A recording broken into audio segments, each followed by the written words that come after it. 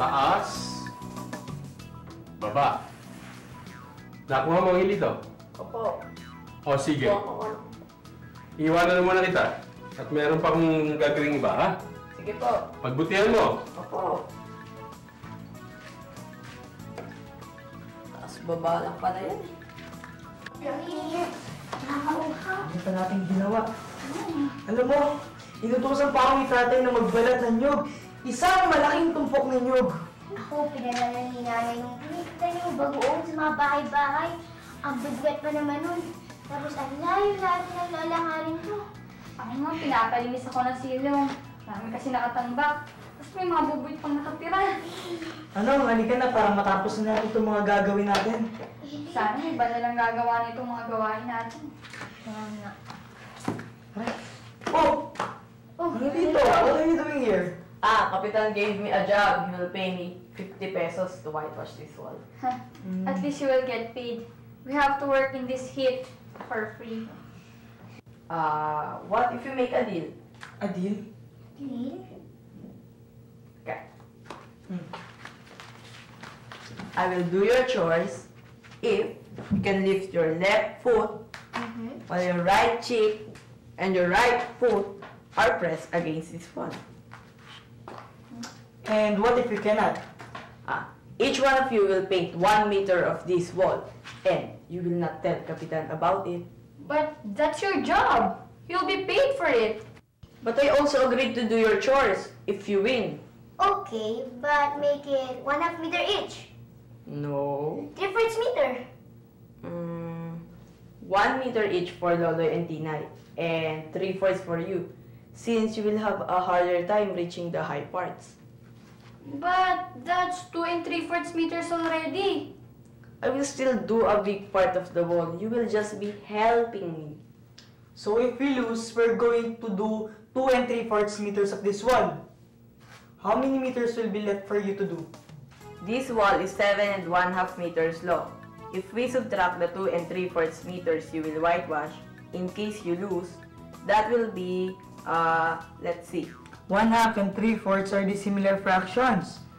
We must change them to similar fractions first by finding their least common denominator, or LCD. We get the LCD by finding the least common multiple, or the LCM of the denominators 2 and 4. The multiples of 2 are 2, 4, 6. The multiples of 4 are 4, 8. 4 is the LCM of 2 and 4. So, 4 is also the LCD of 1/2 and 3/4. We can now change 1/2 and 3/4 to similar fractions. 4 divided by 2 is 2, times 1 is 2. 4 divided by 4 is 1, times 3 is 3. We compare the fractions before we can subtract. Since 3/4 is bigger than 2/4, we have to regroup. The whole number 7 can be renamed as the mixed number 6 and 4/4. We add 4/4 to 2/4. The sum is 6/4. We can now subtract 2 and 3/4 from 6 and 6/4. We subtract the fractions first. 6/4 minus 3/4 is 3/4. Now, the whole numbers. 6 minus 2 is 4. The answer 4 and 3/4 meters is already in its lowest term. Ang dito, 4 and 3/4 meters will be left. See, I will still paint a large part of the wall if you lose. So, are you ready? Okay. Sige, bubot. Kaya mo yan. Kaya mo yan. Bubot! Sige, taas mo yung pa. Yan. Wala naman siya sinabi. Up. Dito sa harapan. Up. Ako. So, sige, sige na eh. Ito Hindi, madali lang yan eh. Ano ba yan? Ano Kaya na yan. Teka lang. Pwede ba buhatin yung pa? Hindi. Bakit? Hindi pwede.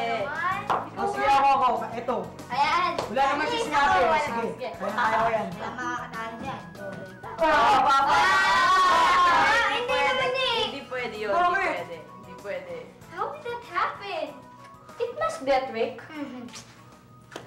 No trick, just science. Remember to keep your strokes nice and even. Come on. finish our chores at last. Ako hindi pa. Hindi ko pa nabigay lahat ng bagoong. Hapon na kasi, sabi ni nanay, baka daw gabihin ako sa daan. Kaya bukas na lang. Don't worry, Bubut. I will help you tomorrow. Oh, that's really hot. Bubut, opo mo. Is Alex at the back? No, but she will be back later. We are watching her store for her till she comes back. Then maybe you can help me. I need to buy some rope. How much do you need? I need 3 4/5 meters of rope for the clothesline I'm putting up.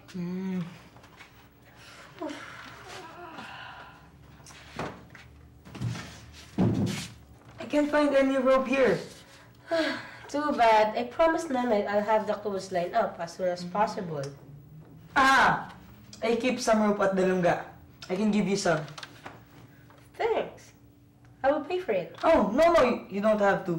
But, you know, I am a little worried about it because my rope is only 10.5 meters long. I need 6 meters of it for the project that I am making.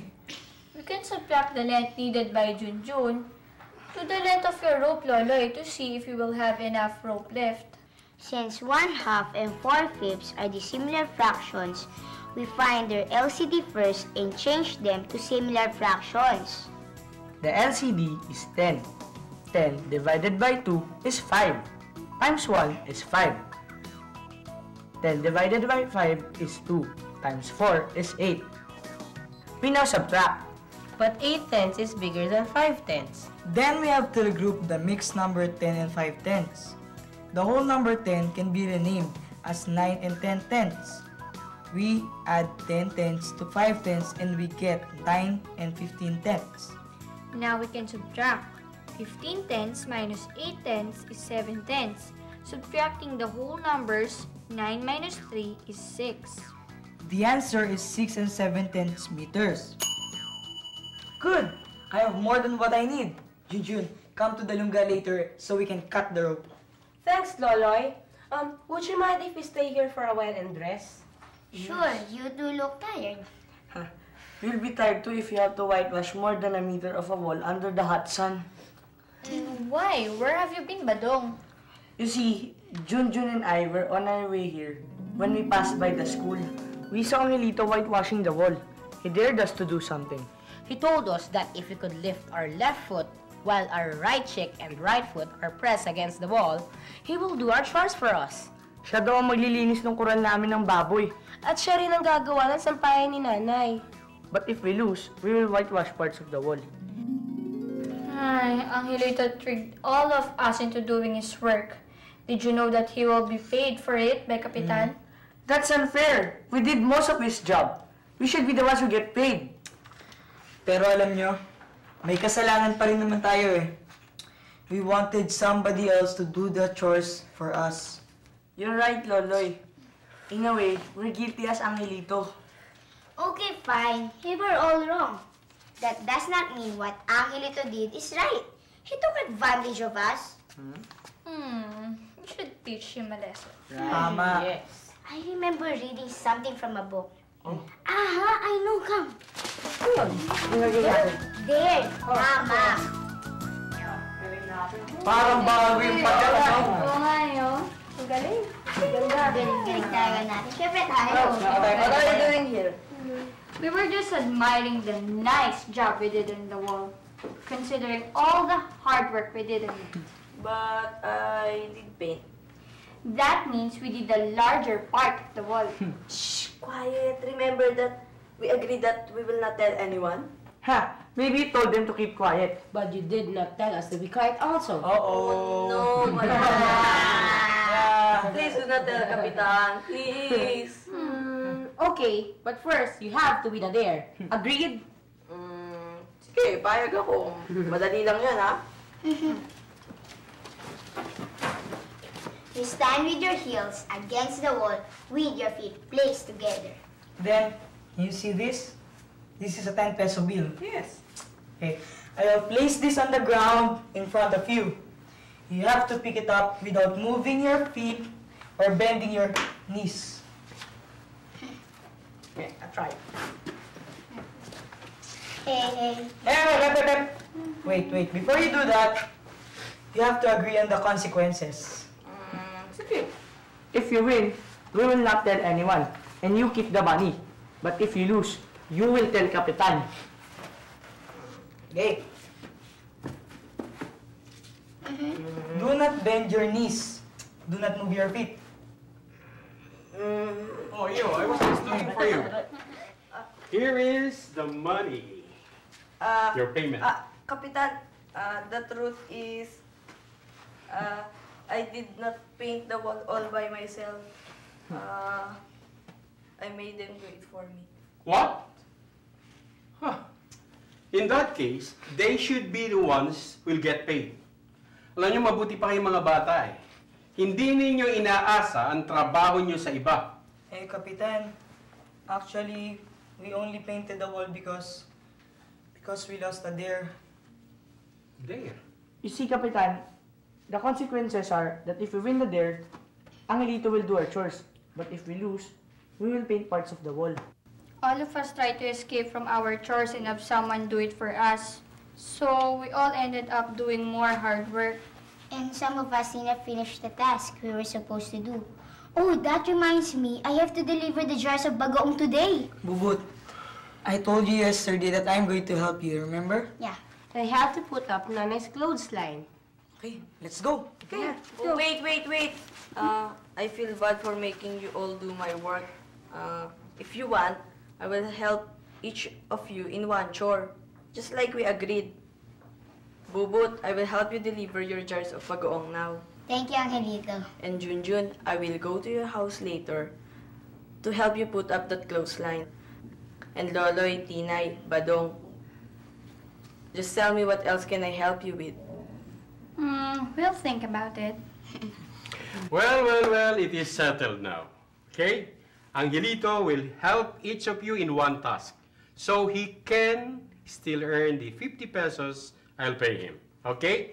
But you have to report to me if he really did help you out. Okay? Yes, Kapitan! Okay. Oh, hindi ang ibig sabihin ito ay...